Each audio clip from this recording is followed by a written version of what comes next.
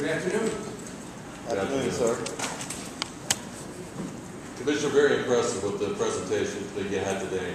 How realistic is it that you think, how realistic do you think the chances are that we can get these changes implemented within the NCAA? Well, I think the first step, and it's the way I sort of positioned it, the first step is to see if we can create the kind of discussion and the kind of dialogue that is necessary. And you notice, I painted sort of a broad picture, not a lot of detail, more analogous to an impressionist painting than a photograph, and with the idea that the dialogue will begin to fill in the gaps and see where the issues are, and there'll be pros and cons. But I thought it was timely because as you know, President Emmert, NCAA President Emmert, has called a presidential retreat with 50 presidents in August to discuss the issues that he wants to discuss. As I think he sees the landscape the way I see it, and I was hoping that maybe some of that I talked about today could serve as somewhat of a national agenda for them to talk about. Then once it's talked about, and if people like some of it, Dr. Emmert will have to decide where to go from there. You know, what's the process? How do you move it along?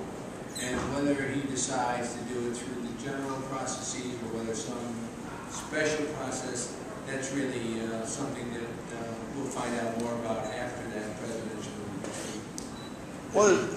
I didn't engage any as far as the other conference commissioners. Have you got any support from any of them? Yeah, we've had some general conversations, and as a matter of fact, I called several of them over the last 2 days to tell them what I was planning on talking about, and I met with some enthusiasm, and and some of these ideas I think that they share with me, not necessarily every one, but I think you'll find that the mindset of the other commissioners is not unlike mine. That to come in here today and just talk about all the championships, given some of the climate that we're experiencing, was just not enough. And that's not to say we don't have a lot to brag about. But today's talk was really not about the SEC, but about national issues. What are the chances of adding Texas A&M and another school to this? I didn't hear that. Well, back when there was a lot of activity, I said carefully that we were pretty comfortable, but we would watch to see if there was going to be a significant paradigm shift. And the way I, in my mind, at least thought about a paradigm shift, it didn't happen. I think the Pac-12 and the Big Ten have helped themselves by adding institutions. And so now things have settled down for the time being. People have asked me today, am I still where I was before with regard to being only in a reactive mode? And my answer is that part of my job responsibility is to try to ensure the long-term best interest of the SEC and its strength. And so, in order to do that, then I have to think about a lot of different things. And so, with that in mind, and I'm not talking about any institutions, we will continue to view the world from our prism now, rather than from the prism of other people, and make decisions that we think we need to make for ourselves.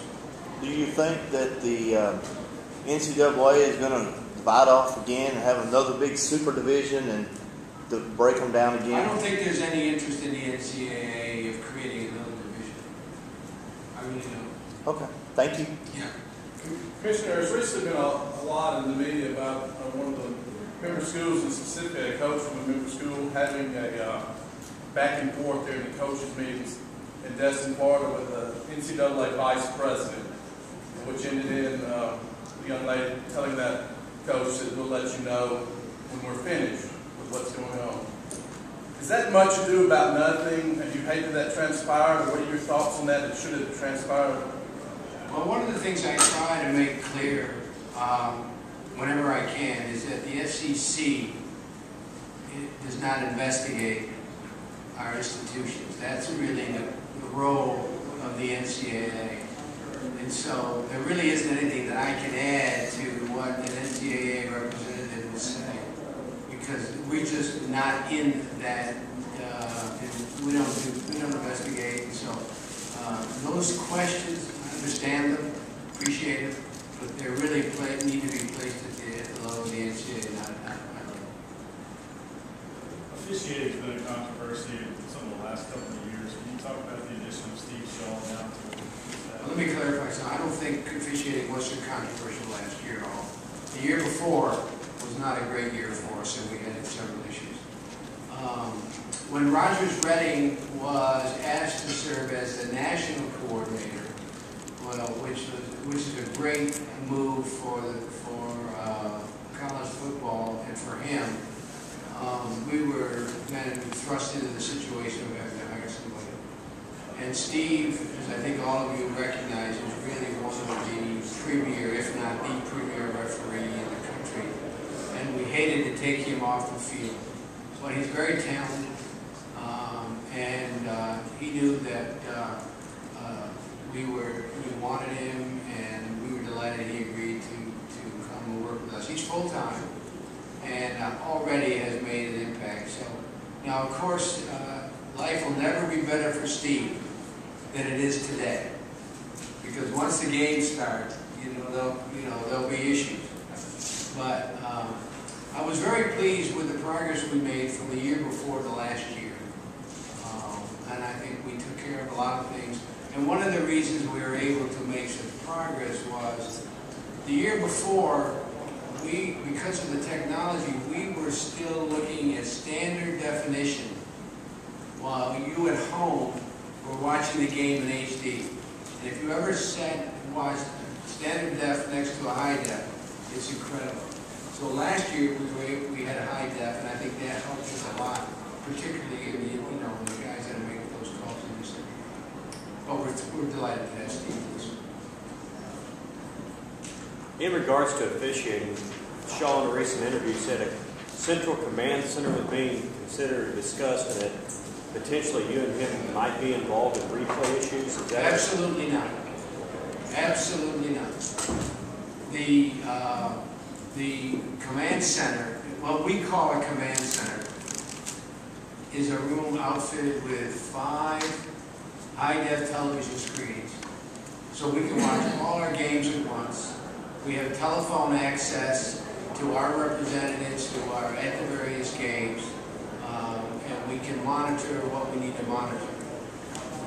The jurisdiction, when a game commences, the jurisdiction of the game is exclusively in the hands of the officials, and that exclusive jurisdiction remains in place until the game is over. We will never get involved in any decisions made by our instant replay officials at the game. Is that clear enough? That's pretty clear. Good. You talked about being more transparent. Do you see a time when, if there is some controversy, that maybe the lead referee steps up to the mic? I think you'll have noticed that if there's real serious controversy in the past, we have been transparent. If you don't like the pass interference call, you're not going to get a lot of transparency from us. If there's a rule issue that needs to be clarified, yes. And to contribute to transparency, one thing we did this past year that we've never done before is we invited the media to come, and we created a mini clinic. The media came we set up a clinic, Steve ran it, and just like our officials do, they came, went to class in the morning, did a lot of things, and put them on the field. And we're going to continue to do that. So if you really want to find out about officiating, you sign up when we announce the meet in the clinic, and you can do it, and we'll put you in it. We'll put you in a uniform or a shirt and put you on the field. And you can stand next to a back judge or a field judge and watch a 270-pound guy who can do the 40 and 4.2 come at you and decide whether or not there's a foul or not a foul. I mean, that's transparency, to create an appreciation of the difficulty and the skill of our guys in calling these games. How many of those guys pass the conditioning? You mean the media? Yeah. I'm not going to embarrass them. Do you plan on using the instant replay a lot more this year than you have in the past? As far as calls that might be questionable? Yeah, I want to be fair to your question. You know, the instant, it isn't a question of us using instant replay. Instant replay is something that all conferences follow. The rules are the same. Every play is reviewed. We have a technician, we have a communicator, we have a replay official in the booth with first-class HD equipment. Every single play is reviewed, and if an official feels like, and not every play can be used in instant replay. You know, judgment calls, whether it's holding or whether it's pass interference, those aren't part of instant replay. Was he in bounds? Was he out of bounds? Was it a touchdown? Was it not a touchdown? Those kinds of things. And then if the replay official feels that he needs to look at the play, he'll say so. But every play is reviewed. It isn't a question of us using it more or less. One more question. As you look at the TV deals for the newly formed Pac-12, the Big Ten, in light of where the SEC signed theirs first in 2008, do you feel there's any money left on the table now for the SEC? The way I respond to that is simply this. When we did the contract, we created a concept in our agreement called the look-ins. And the look-ins are designed for us to be able to meet and talk with ESPN about changes in the landscape, changes in technology, and what needs to be done to achieve everything that we set out to achieve. And so you can draw whatever inferences you want to draw from that. Thank you, Mr. Slive. Thank you, guys. Appreciate it. Have a good few days.